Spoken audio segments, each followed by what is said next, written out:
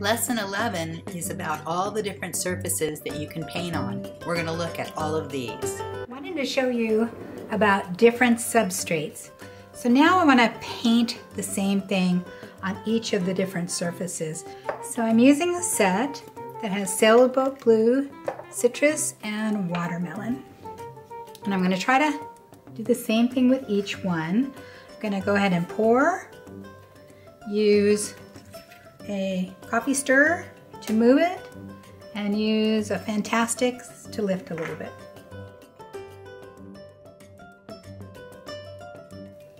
So let's start out with Yupo 74. Sailboat, little citrus, little watermelon. You can see how they're moving. Use a coffee stirrer to blend it around a little bit. We'll let it dry a little bit and then I'll do some lifting on it. Okay, so now this is translucent. This is 104 pound Yupo paper.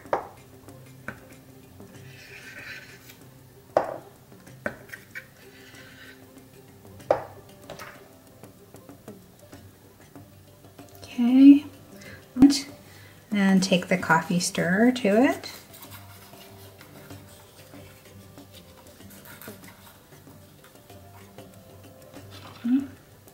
The next is Revolution Never Tear. Looks like the colors are really intense and there's kind of an edge. It's my first time using it. So use our coffee stirrer to blend.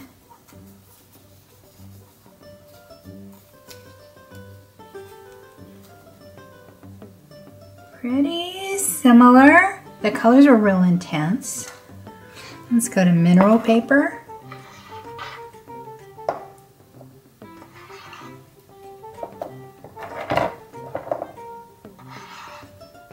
Okay, so we get some kind of dragony on the edges, but that won't matter once you start moving your colors around.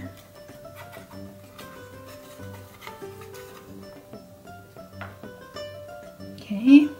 Next is freezer paper.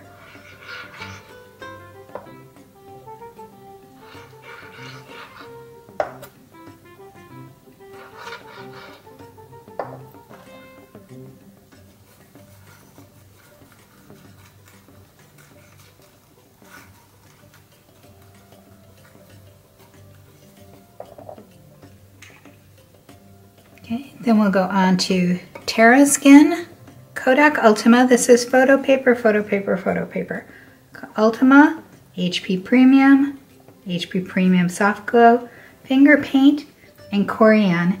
And the only Corian I had that's light was used a little bit before, so it's a little bit stained, but I still think it's going to be easier to see. So here's Terra Skin.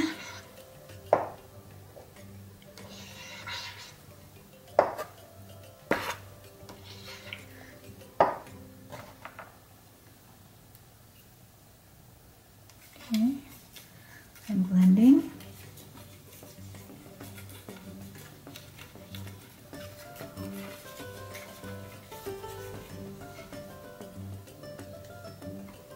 Okay, very similar. Go to Kodak Ultima. Oops, I'm supposed to start with the blue. Oh, sorry. Blue, sailboat, citrus, and the watermelon.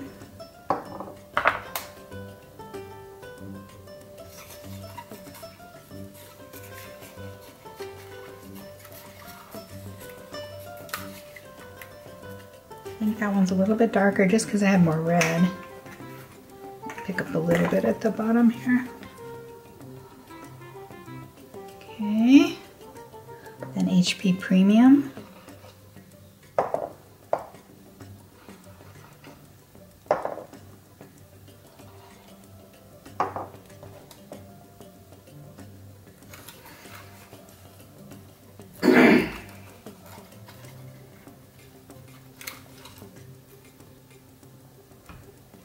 Next is the HP Soft Glow.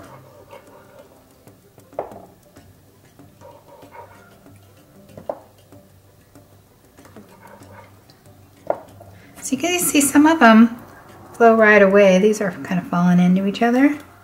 But then when you spread it with the coffee stir, it generally moves, but this one's really strange. See, it doesn't really move. Okay, finger paint paper.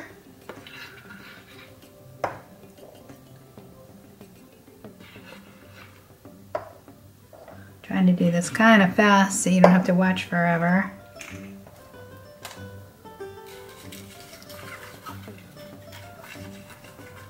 So this guy doesn't move that much. And the color kind of sinks in.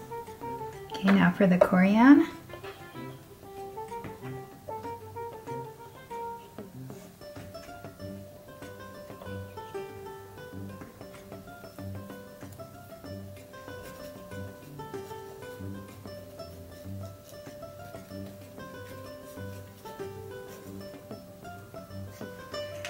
Okay. Now our bottom row is acetate. So acetate's clear, but this is on whiteboard so you can see it. Acetate, clayboard, tile, foam core, and whiteboard.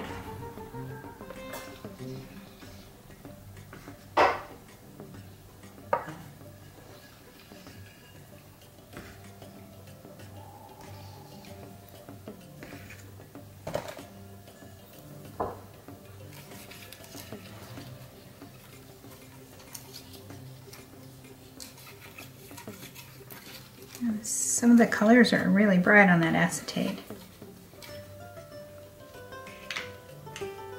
Clayboard.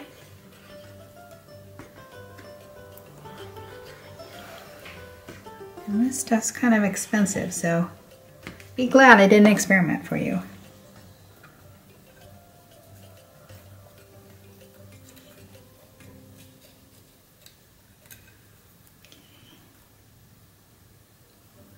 Next is tile.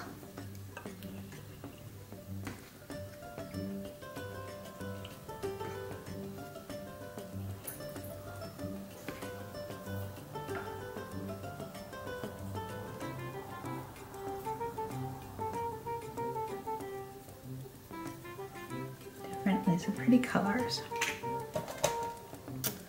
Foam core.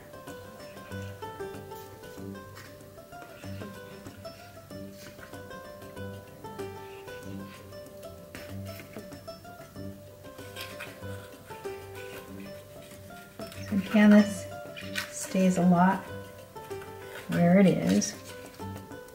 And last but not least, whiteboard.